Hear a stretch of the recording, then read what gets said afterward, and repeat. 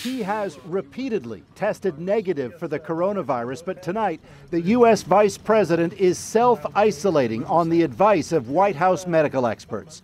Mike Pence is expected at the White House tomorrow, but will limit his contact with other people.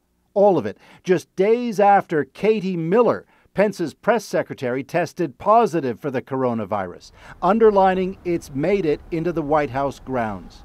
Indeed, 3 senior White House advisors on coronavirus, among them key scientist Dr. Anthony Fauci, will this week work from home, self-quarantining, after word they'd also been in contact with someone at the White House who's tested positive. It is scary to go to work. Kevin Hassett, a senior advisor to Donald Trump, today underlined that as America reopens, it's the kind of circumstance the country will have to deal with. This is a very, very scary virus, that people are going to go back to work and they're going to be worried about things.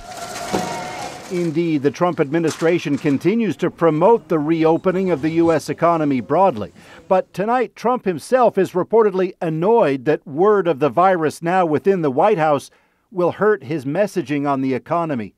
Meanwhile, Trump's general approach to the pandemic came under fire this weekend from his predecessor, with leaked audio of Barack Obama in a group phone call criticizing Trump's response as, quote, anemic and spotty. It has been an absolute chaotic disaster. Trump replied to that, as he does, in a tweet, slamming Obama and Joe Biden for their response to the swine flu pandemic a decade ago.